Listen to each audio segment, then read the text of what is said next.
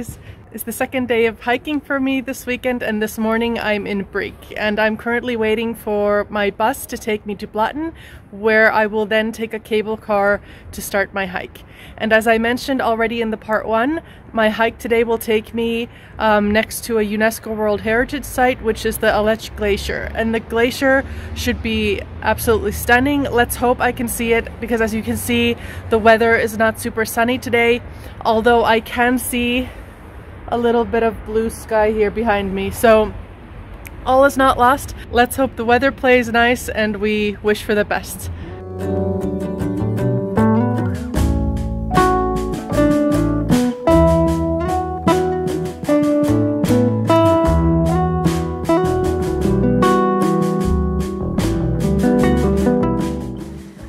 Hi guys, I am now here in Belalp, about to start my hike.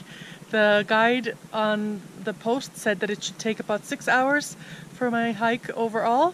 So let's see, I'm heading off this way. The scenery looks beautiful, although cloudy, so let's see what I find. So here is my final destination. Oh, it's gonna be a long walk. Let's go. I've just left the village of Belalp. Actually, I'm still kind of walking through it. As you can see, I'm a little bit nervous at the moment because according to the map and all of my research, this hike to Riederalp, where I need to catch my gondola to go down, should be about a 5-hour hike. And because I'm usually a bit faster than the guide times, I was thinking maybe it'll take me about 4 to 4.5 hours, but all the signs that I checked, like the hiking signs on the posts, say it's close to 6 hours or more, 6.5 hours, and I'm not sure what time the last gondola goes down from where my hike will end, so I'm a bit nervous, but I'm gonna trust that the research I did was sufficient, and it does confirm the 4.5 hours trek on my hiking map, which I got from here. So I think that'll do. It'll have to do.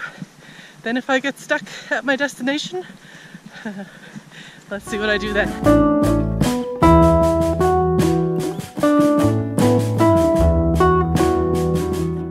Okay, so I officially have my first views of the glacier there behind me. It's in between the clouds. I just got a clearer shot before when there was a person behind me and I didn't want to narrate at that point. So I'll show you that image. It's spectacular with the amount of clouds and now snow coming down. I don't know how many good views or clear views I'll get of it today, but I have plenty of hiking ahead of me still. But I just wanted to give you that shot. Ah, the clouds are clearing now. There's the glacier. Looking beautiful. So happy so far.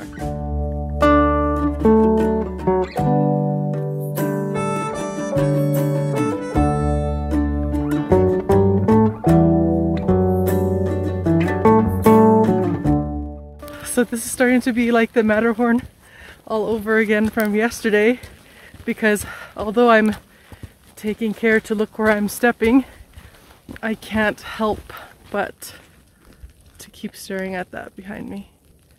Isn't that gorgeous? And knowing what happened yesterday with the clouds, I don't know how many more moments I'll have to really enjoy that, so I'm taking it all in now while watching my feet, because this path is not exactly rock free. So I'm going to put my camera away so I don't tumble down into the glacier. That wouldn't be good. But, oh, it's so beautiful.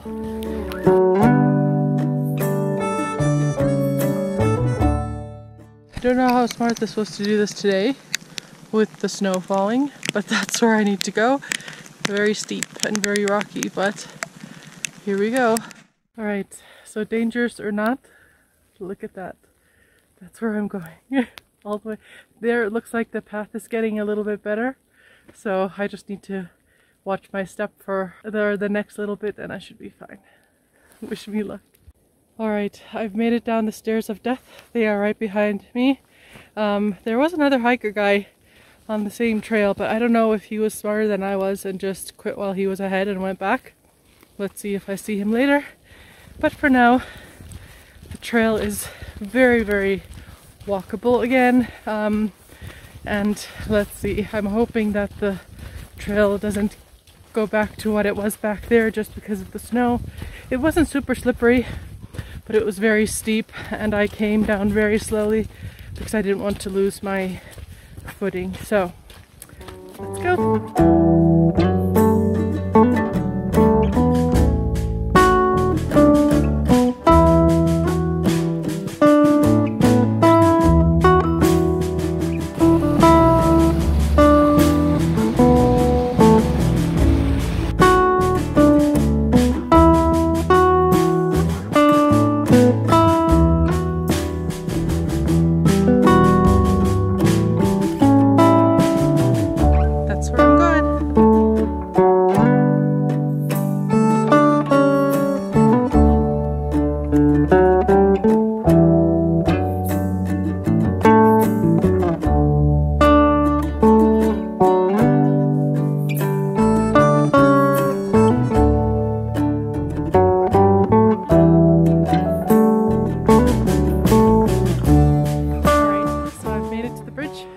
Behind me.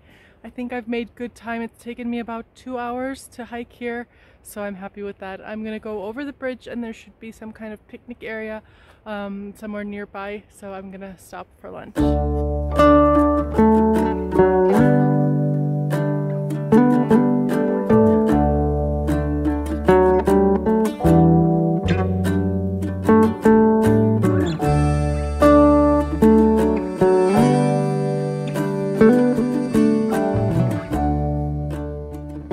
Halfway point, just wanted to give you a quick view of the glacier behind me there. Yeah, I don't have words, it's gorgeous here.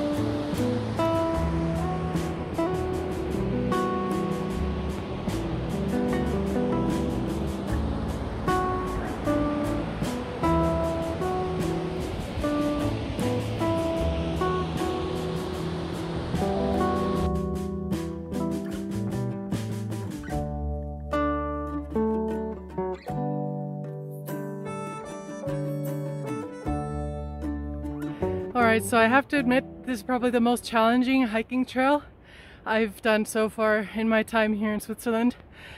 If it's not evident in any other way, rock slides, and there are sections roped off to keep you from like plummeting down into the gorge there, but I will keep going. The way to the halfway point to the bridge was a bit easier. It was basically all downhill. I was coming down into this valley. Now I gotta go back up. So I will be out of breath for the remainder of the trip, and I'll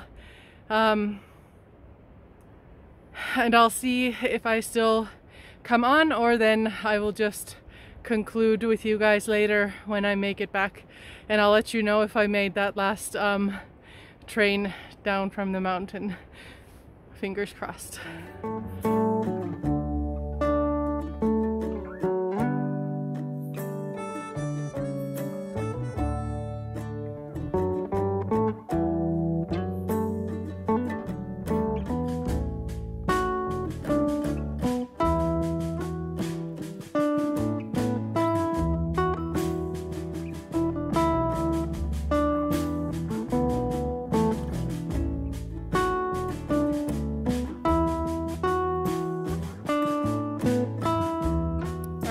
I stopped for lunch. I'm almost finished, but I just had to show you. I feel like I'm sitting in a snow globe right now because there's snow gently falling down all over the place. I'm surrounded by this beautiful fall color all around me.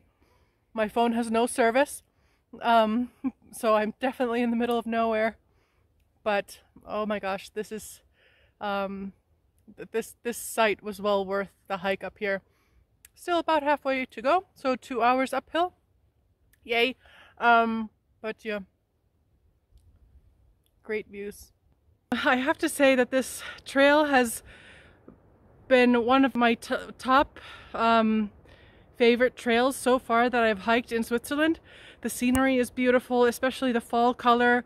Now the snowfall on top of that is just gorgeous.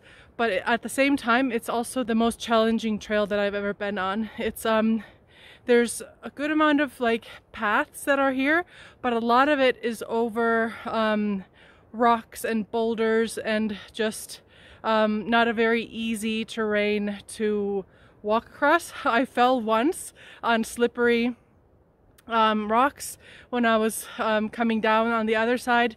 Nothing serious. My GoPro flew one way, I flew the other way, but I had a soft landing. I was able to brace myself, so that was no problem.